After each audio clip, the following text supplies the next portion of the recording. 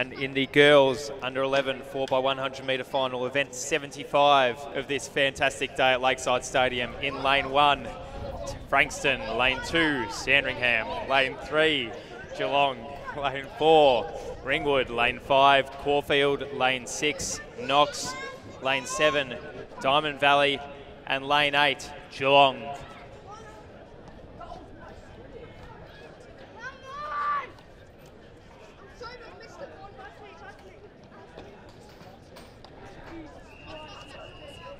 Once again, this event here, we've got a team on high 57s and the rest 58, 59 seconds, hoping for a finish like we did in that previous race. A mixture of block and standing starts we can see here. Keep an eye on Geelong A, Ringwood, Caulfield, any team towards the middle really, but they're all going to be pretty tightly bunched, I reckon, in this under 11 girls final. Okay, wasn't a false start, I don't think. A few athletes maybe a bit unsteady.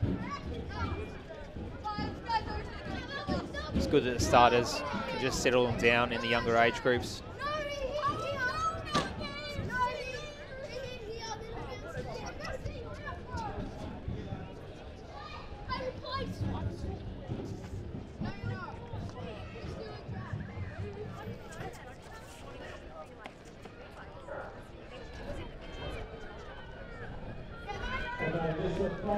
And the team that powers out of the blocks is on the inside, Caulfield.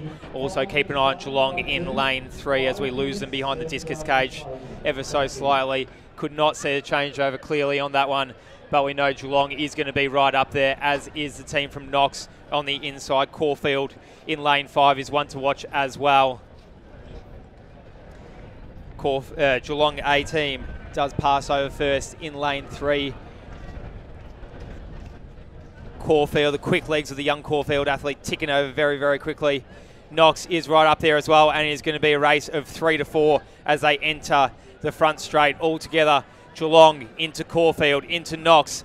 Knox looks to be powering over all of them as one to watch. Are they going to catch Geelong? They might have run their race and been too good in the early stages. Geelong, Knox, and dipping over the line, Ringwood and Caulfield together. Could not tell you who's won the bronze medal in that one there. Great race, very close finish.